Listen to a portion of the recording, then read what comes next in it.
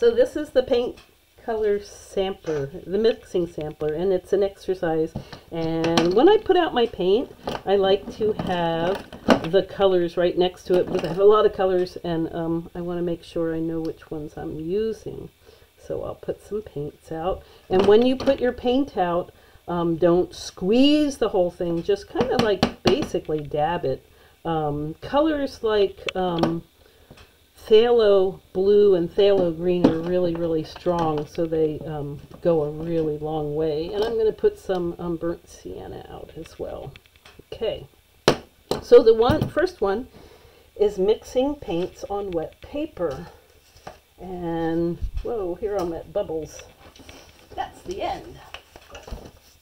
So mixing paints on wet paper. And here are some examples of mixing paint on wet paper. Actually, let's try on top of dried paint. That one comes later. And so what it is, it's wet your paper, and you can wet your paper any way you want to. You can wet it with a paintbrush, or you can wet it with a squirt bottle, and any way you do it works fine. And so when you put paint on wet paper, it kind of likes to travel and move. Okay, that's mixed paint on wet paper, and we're going to pull that one aside and put a check mark on that. And then we have layered wet paint on top of dried paint. And you might want to mute your microphone because I can hear you. That's okay. So layered paint on top of dry paint. So here's some watercolors examples of dry paint underneath that I put wet paint on top of. And here's one that I did this morning and worked pretty good. So I'm going to, since I don't have any dry paint on here, I'm just going to go ahead and put some more paint on top of this one. So because when acrylics dry, they are completely inert. You cannot mess up the underneath stuff here. I'll just use plain water. You can't mess that up. With watercolors, you can actually come back and mess it up. Can you see that melting? So you can, with watercolors, you can come back and take it away. But this is wet paint on top of dried paint, and we've got that one done. And so next comes stroke. And stroke is as many marks as you can make with different paintbrushes. So I do like to have a couple different paintbrushes. This one was a whole bunch of different paintbrushes. We had, I believe that was a fan brush and a big wide flat brush. This was my brand new cool paintbrush that I got that cost way too much money. And stroke is basically that. It's like, what kind of marks can I make with different paintbrushes?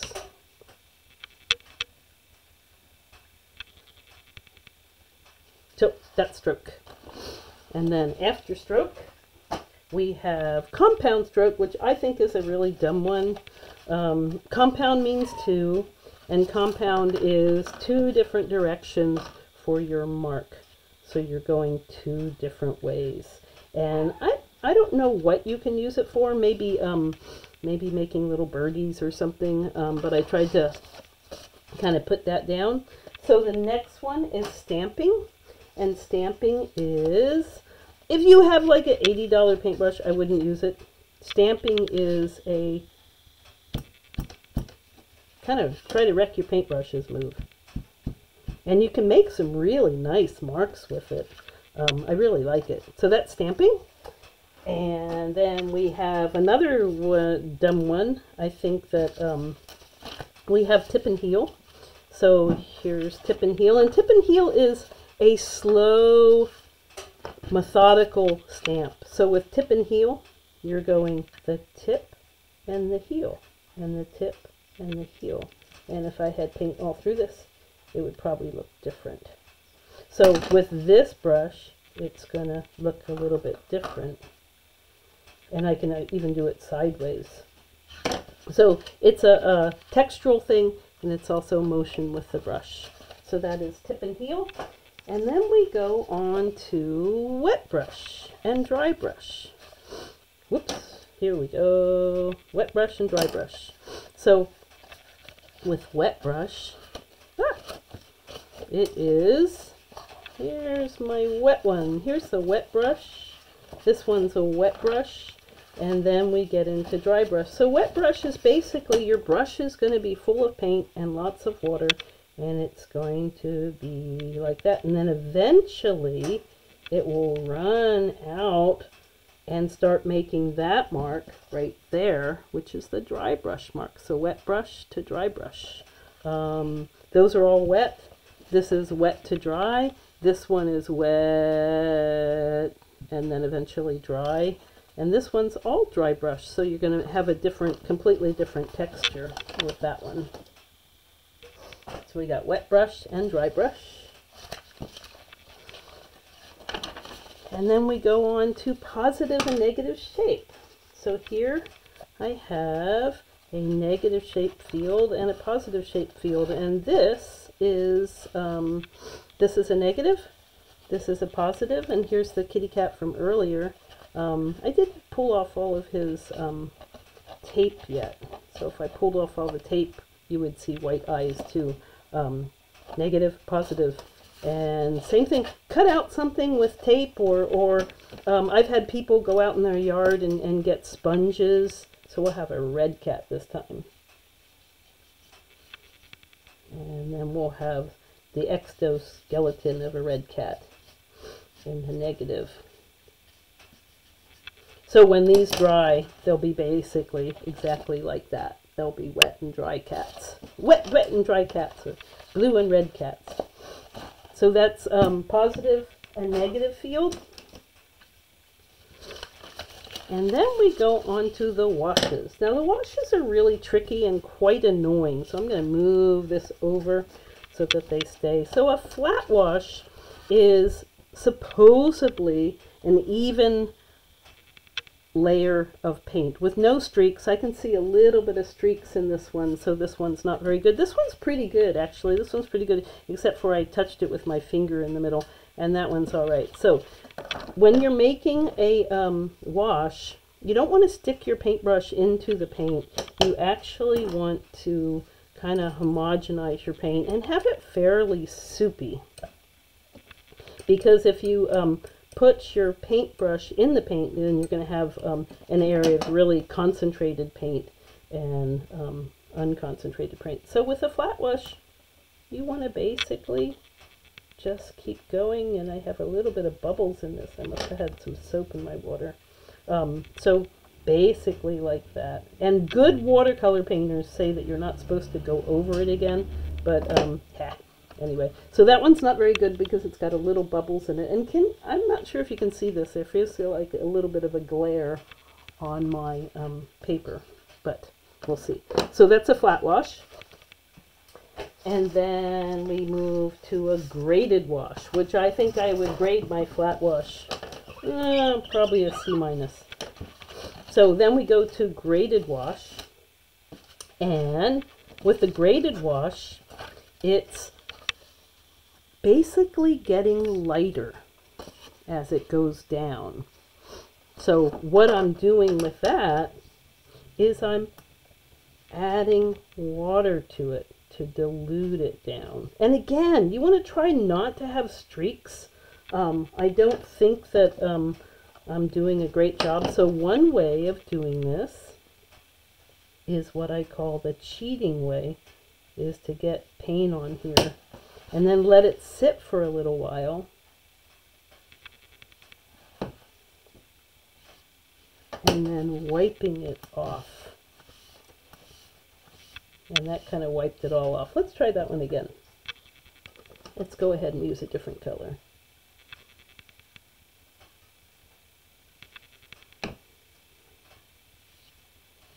And we'll just leave it like that. So that's a graded wash. And that works okay. I still think it's about a C-, but that's all right. Okay. Wet and wet wash is, you have one color at one end and you do it graded down to the end, and then you have another color going the opposite direction. And these are all examples of graded washes. So let's try one. And where did I do my big paintbrush? There we go. So let's try some green. And again, I want to homogenize that. And let's go ahead and put some paint on here. And then kind of let it peter out. And then I'm going to go ahead and clean my brush a little, and we'll have a schmaltzy sunset with red coming up from the bottom. Ooh, not homogenized.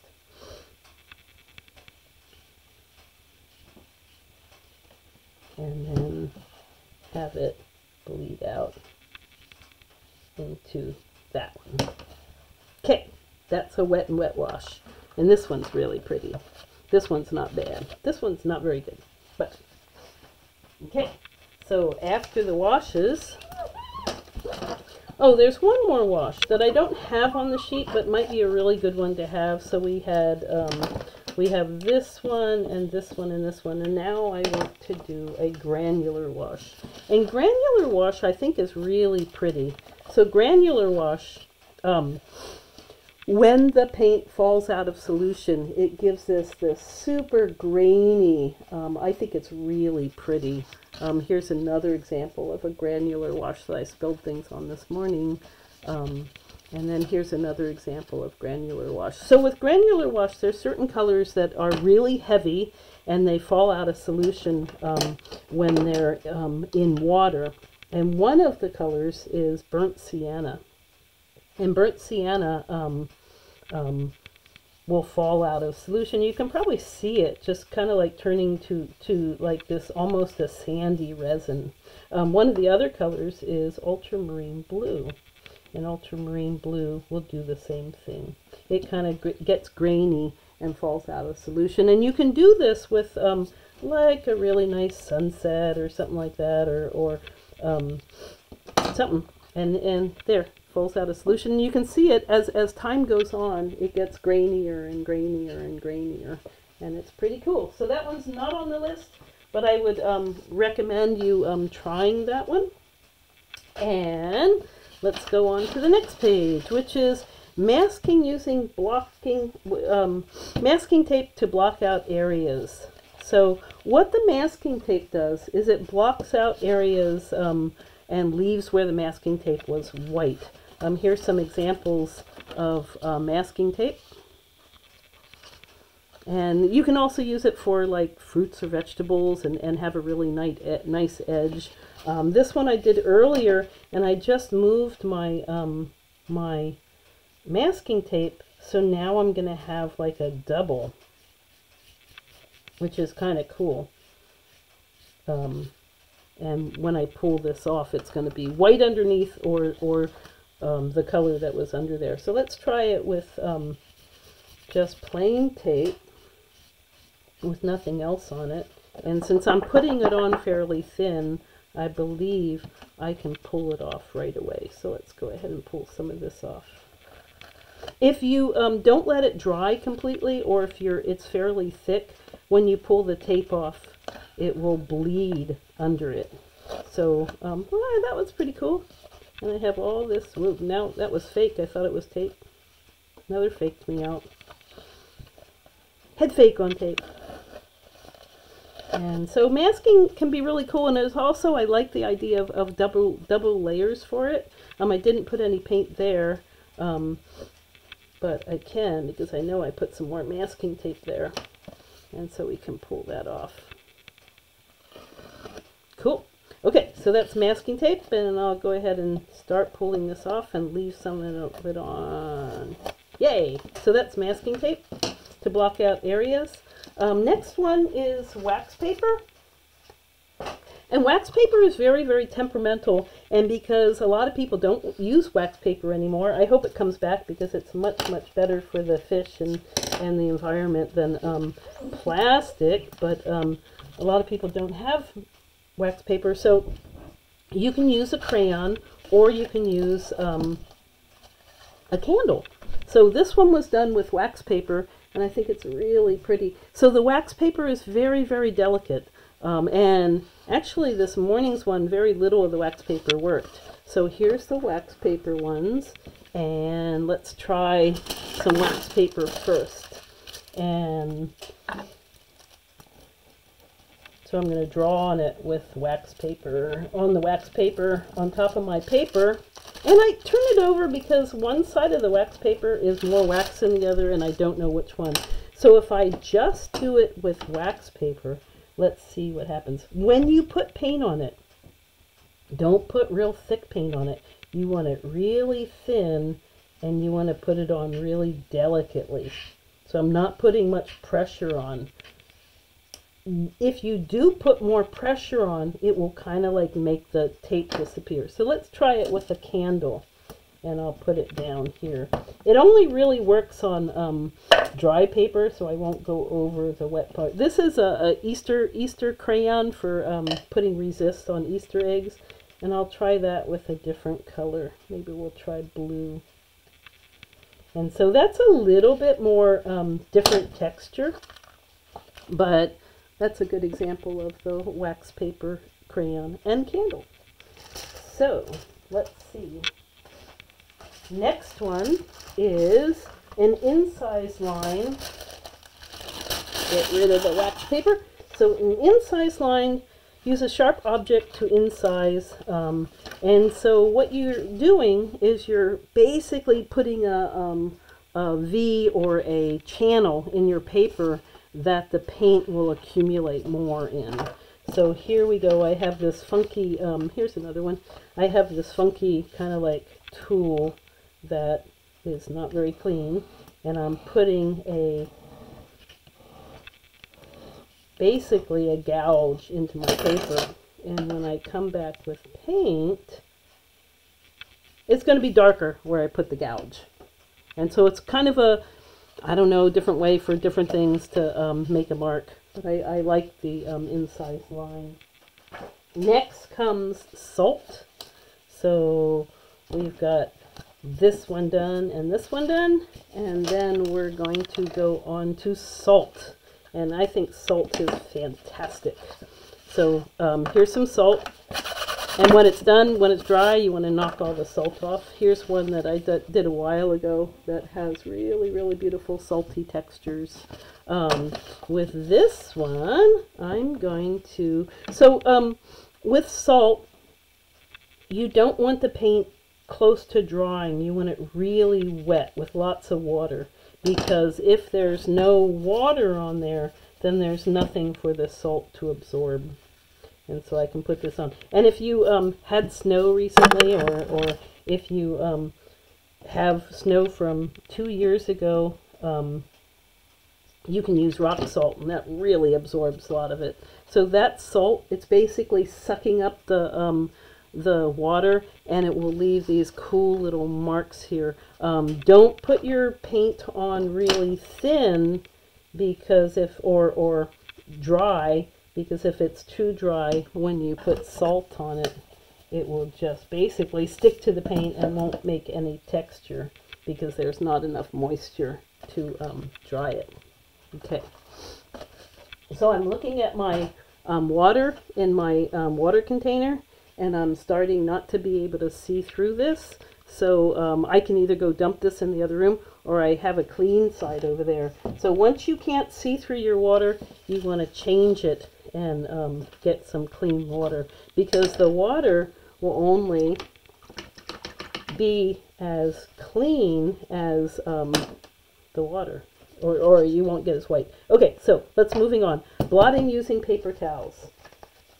So here's some examples of blotting with paper towels. I did that one earlier today. Here's this one was blotting using a paper towel, and it looks like little like fishies almost. I kind of like the fishies. Here's one that I did a little painting, blotting using paper towels, and used the paper towel texture for making these pears. So exactly like it says, you can use a paper towel to apply paint, or you can put paint on here, and I don't have any red left, so I'm going to throw some more red on here. And there's my big paintbrush. There it So I'm going to put some paint on here. And then I can use a paper towel to pull it off.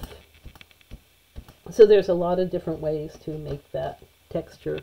I think this was really finely done. This was pretty cool. It looks like she folded her paper towel into that of a fish and did it. So blotting using paper towels, applying it and removing it both.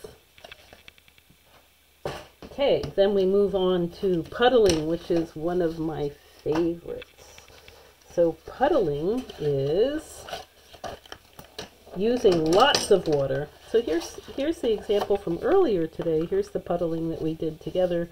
And then here is some other puddling examples. I think they're really beautiful. I love that as the puddle dries, it kind of creates an edge and it changes as it goes.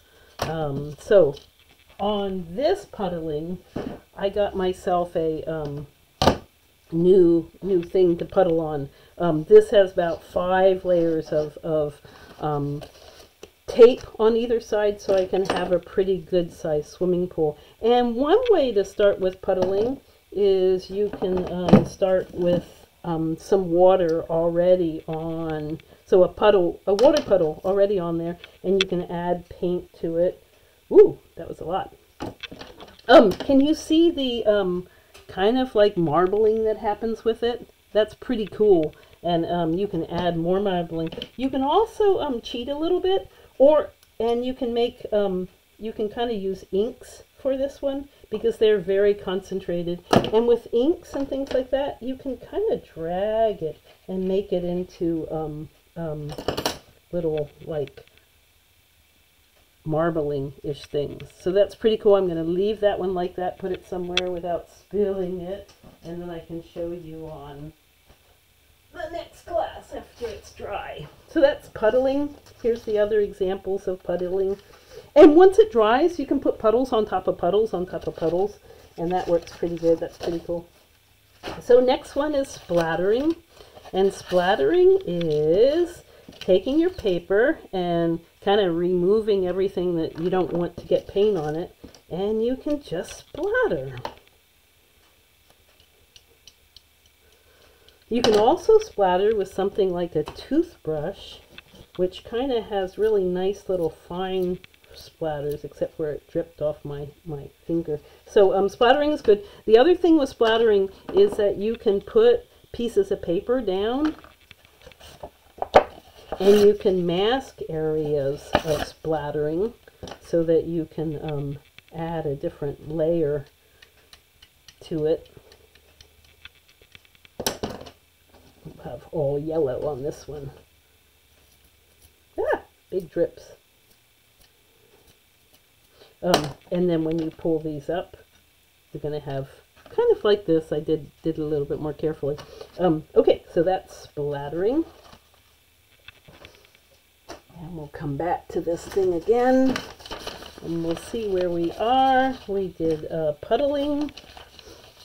We did splattering, and now we're going to do lifting. Next one is lifting by wiping. So here's some lifty things, and I'm going to clean up my palette a little bit more. And we're going to do, I got some splatters on here. So here's lifting. So lifting, you can be really careful. This is the one I did earlier. I was not careful with it, but let's maybe be a little bit more careful this time. And we'll put some paint on here, and we'll lift it. And I just have a Q-tip, and I'm lifting it with the Q-tip. So if you noticed right here, I pushed kind of hard with it, and it dragged it and kind of messed up my paper a little bit. When I was over here on this side, I was lifting it really gently, so it didn't have so much of that drag thing on it. You can do lifting with anything. You can lift with your fingers. You can lift with your brush. Let's come back and lift some of, even that this is sort of dry, I can have some water in my brush and I can be lifting this off as I go. So that's lifting. You can use sponges, you can use cotton balls, you can use it wet or dry. I think that if you want to get more of this paint off, probably wet it a little bit. So that's lifting. And then we're going to blot using plastic wrap. So plastic wrap does it a little bit differently than the paper towel, because plastic wrap is not very absorbent at all. So where's my plastic wrap? There it is. So again, with the plastic wrap, just like with the paper towels, you can have some paint already on here, and you can see what happens when you touch it with the plastic wrap. You can also apply it with the plastic wrap, so it has a different texture. You can also fold this into different ways, and you can see what that does. Again, let's put some more paint on here in some of the holes and see what happens if we pull it off like that. Okay, so that's blotting using plastic wrap. And then one of my other favorites is bubbles. So with bubbles, you want to have some soap. I use Dawn dish soap, and bubbles. This is the one from earlier. I think it's really pretty. And this one is on paper that isn't sized. When you size, this one's on paper that is sized. When you size paper, it's a gesso that you're putting on the paper, and the gesso makes it so that the paint cannot be absorbed into the paper. And this is it without it sized, so you can kind of see that the paper sucked up some of the paint. And same thing with this one. The more layers of paint you have on here, the more it won't sink into the paper. So let's go ahead and do some bubbles. So with bubbles, don't inhale.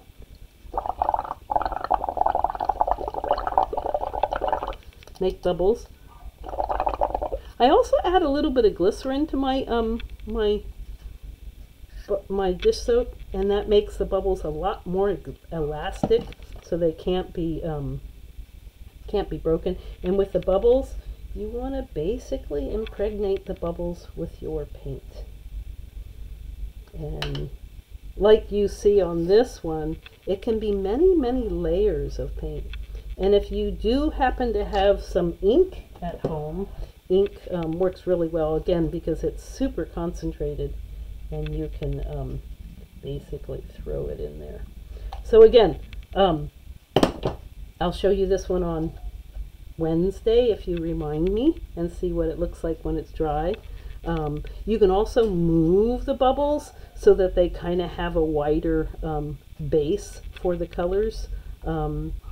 Sometimes it doesn't come out as concentrated like that. You can also add different colors after those colors settle a little bit. You can try putting a different color on top, especially if you try to move it, because moving it is going to make the bubbly thing in a different spot, or have it bleed away. So that's bubbles, and I believe that's the end of our list. So that was bubbles. Your own textures. So you can use anything for textures, and I didn't show anybody this morning, but look at this really cool looking like Bad Hair Day sponge. So this one is, I'll call it Bad Hair Day sponge, and I'll put it on here. Maybe I'll use the other end. So just a sponge as a texture. So that one's pretty good, and we can call that one sponge. And then let's try another one. I got this weird piece of cardboard, and this side is kind of wet because I had a bubble picture on it earlier. And so what happens if I use this? Ooh, wet, it doesn't really do that much until it starts getting dry. But it's got a pretty cool drying thing. So let me try the dry end of it. I'll just try dry, and I'll try it in a little bit of wet paint and see what happens. So that one's pretty cool, and this one's going to be called Cardboard, Cardboard in Pink and Green. So that's your own textures, and you can really use anything. Let's see. The last ones are your own paintings using some of the methods of applying and removing paint. So I'm going to show you a couple students' works that turned these in before, and basically just a chance to play. So here's 3 little pictures that they drew. This one had the wax paper. This one was dry on top of wet. Same thing on that one, or wet on top of dry. And this person's was just some little more splattering, masked splattering. Yeah, so that's it. And that's it for my movie.